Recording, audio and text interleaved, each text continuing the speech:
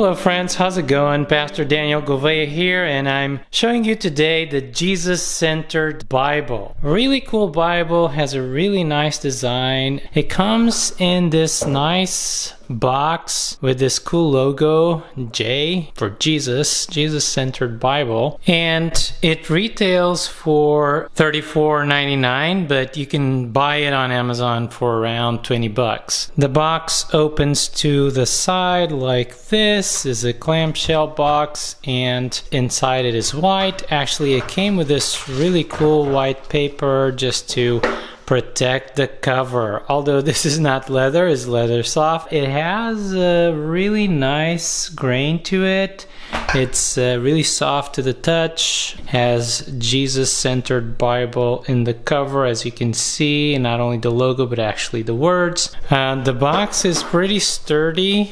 Again, this is not a premium Bible, but yeah, the box is really cool. I chose the saddle color. That's what they call it, saddle, imitation leather. And this Bible has a lot of cool features. We're going to go through those. Just like for my last review, I reviewed the Jesus Bible, NIV by Zondervan. I really appreciate the concept upon which these Bibles are built. I believe it's a biblical concept that the whole Bible points to Jesus, the whole Bible is centered in Jesus, somehow leads you to Jesus when you study it correctly under the influence of the Holy Spirit and comparing spiritual things with spiritual things. Now, in the spine, you find here on the top Life Tree Group, and then Jesus-centered Bible, the logo, and Jesus-centered Bible again, and then the cool logo of the New Living Translation.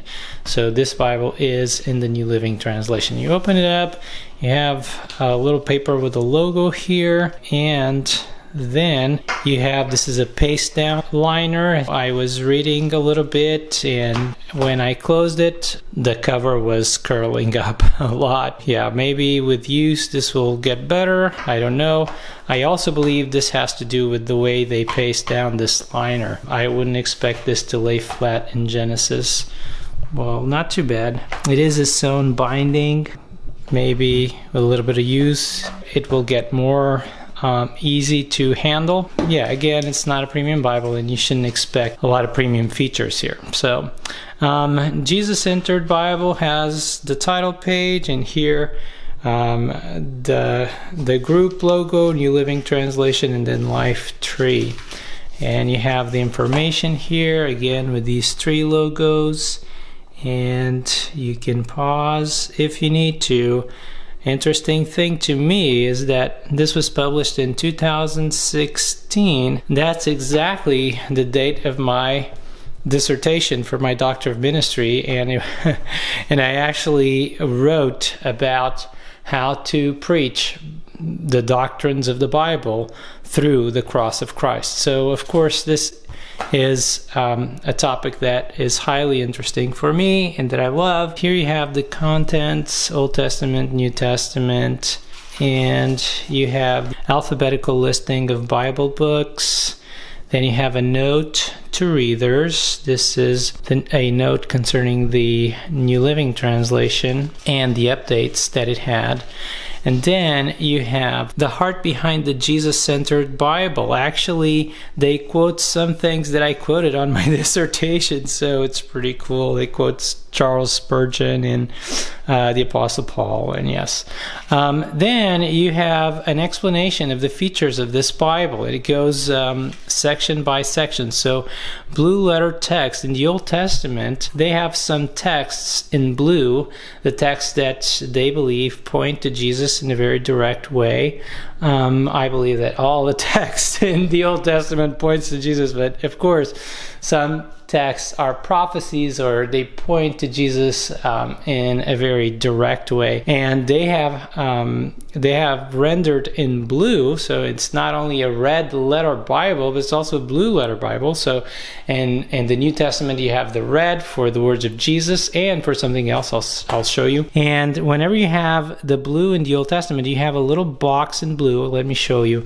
Like for instance here in Leviticus, you have the blue in a passage that points to Jesus, and then you have the explanation in this little blue rectangle with white letters just explaining why they rendered this passage in blue and how it relates to Jesus. So really cool.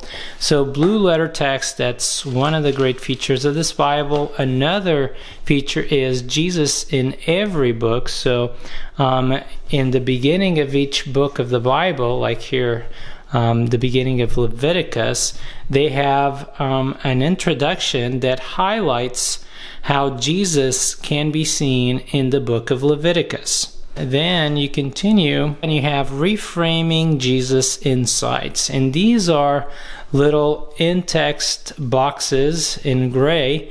They call it reframing Jesus, and basically what they do is that they give you the context for the passage that you are reading and how that passage relates to Christ.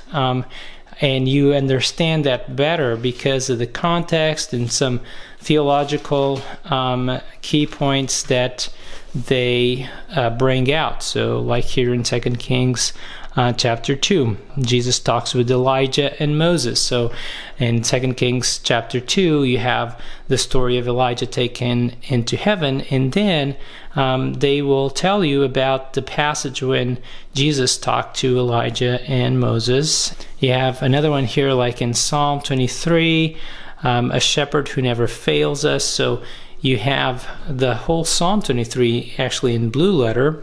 I wouldn't call this a blue, but more like a teal. And then you have a little box here saying reframing Jesus, and they will tell you that, you know, David was a shepherd and all that, and how you can connect that to Jesus, the good shepherd. It's nothing too deep. I wouldn't say this is a Bible for a great theologian, although great theologians also need to hear about the love of Jesus in a simple way. But anyways, it is a Bible that I would recommend probably for a new believer or for a young man or young woman who are starting to come to Jesus. So then you have the Jesus questions, and these are in the New Testament, and they have more than 100 questions in the New Testament, and you can see them throughout all the New Testament. Questions that make you think about your faith and about Jesus. And like for instance here in Acts 27, actually relates to Acts 26. Do you prefer being called a Christian or a Christ follower? Why and what's the difference? So nothing very like out of this world, but more practical stuff and simple stuff. Acts 28:23. If you had a friend who'd never heard of Jesus, how would you describe him in 30 seconds? So, you know, questions that make you think. Acts chapter 14, how does Jesus's definition of peace differ from our culture's understanding of it? Very cool, you know, and I like the look of the little questions, like with a circle in the middle of the text. And this is what I really like about this Bible and about Bibles that bring out Jesus in the Bible. It's because, you know, today in Christianity, there's this culture and people talk about Jesus all the time, and they praise Jesus and they preach about Jesus, but it can become a little bit superficial if it is a Jesus divested from Scripture. Actually, it can become a false Jesus. If you preach a Jesus that has nothing to do with the biblical Jesus, then you are preaching a false Jesus that cannot save you. But if you truly want to know Jesus, well, the Scriptures testify about him. It's through the Scripture that you can know Jesus. So a Bible that actually highlights Jesus and lets you see who Jesus truly is and draws you to the written word so you can know the incarnate word of God better. It's actually a great concept. So then you have the red letter names of Jesus. Now this is a red letter Bible, and you see the words of Jesus in red in the Gospels, and in Acts, in Revelation 2, you have the words of Jesus in red. This is one of the things I actually don't like about this Bible very much. There's a few things that I don't like about this Bible, and this red, to me, it's too bright and it's almost like an orange. I don't know if my camera is rendering it very well, but believe me, this is not your typical dark red for biblical fonts. It's very, very clear, very bright actually, and it's kind of orange here in this the introduction to the New Testament. Yeah. Another thing that I don't like about this Bible is the quality of the paper. There's a lot of show through. You really see the text on the other side of the page. It's not line matched. The font is a little bit small too. I prefer larger fonts, but there's a lot of space between the lines. So there's not a lot of space in the margins, in the gutter. There's not like tons of space, but there's a good space. It won't prevent your reading. Let's see here. Let's continue our features here in the beginning. So again, you have the red letter for the words of Jesus in this Bible, but you also have red letter names of Jesus in the New Testament, meaning when in the New Testament, not outside the Gospels, you have the name of Jesus or expressions that are actually used as titles for Jesus, they are in red as well. You see here in Romans, every time you have the name of Jesus, Jesus Christ or Lord, sometimes when the name Lord is clearly a reference to Christ, they will put it in red. Sometimes when it's not very clear, it can mean Jesus or God the Father.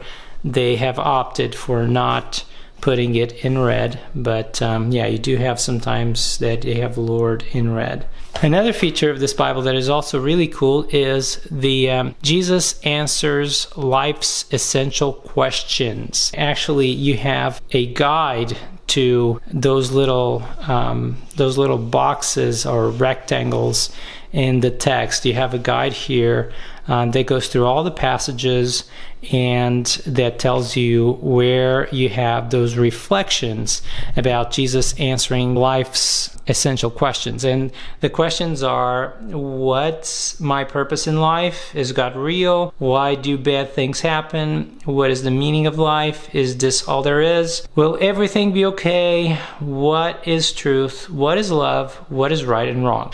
And let's just choose one randomly here. Matthew 10, 25 through 28. If you go to Matthew 10, essential question, will everything be okay? And then you can start reading. Jesus is no mere optimist. He doesn't try to pump us up with empty promises. Blah, blah, blah. And you have these throughout the Gospels. And these are the features that are special about this Bible. Then you have the editorial team. You have these three names here of editors and their short bios here. Also the publishing team, content and graphic production team. Then you have Bible book introduction authors, so those introductions that highlight Jesus in every book.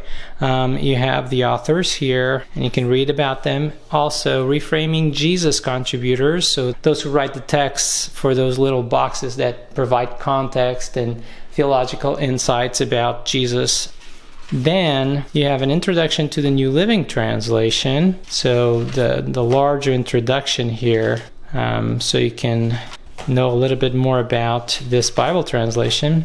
Now you have the Bible translation team, and you have the Old Testament. I really, really love the design of this Bible. Really cool. This gray here, awesome. Then you have Jesus in the Old Testament, so an introduction to the Old Testament highlighting Jesus, of course. And then you know how this Bible is. On the inside, I've shown you, sometimes you have the logo spread out throughout the Bible, in the Old Testament in blue and in the New Testament in orange. It's not red, it's orange. Okay. You come to the end of the Old Testament. Here you have a big logo. And Malachi, and then you have the New Testament, really cool title page for the New Testament. Again, I just wish this paper was a little bit more thick because you can see through Jesus in the New Testament, and that's an introduction there, and then you know how it looks. And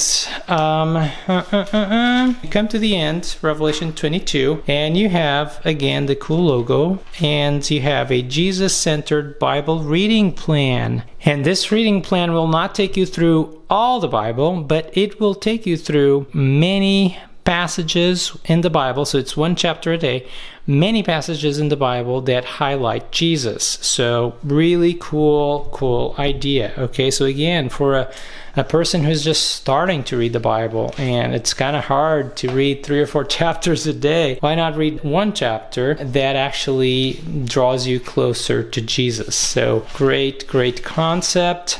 There's a New Living Translation Dictionary and Concordance. Ta-da! This is actually a pretty cool dictionary and concordance. Has a lot of pages here, a lot of information. Okay, wow, a lot.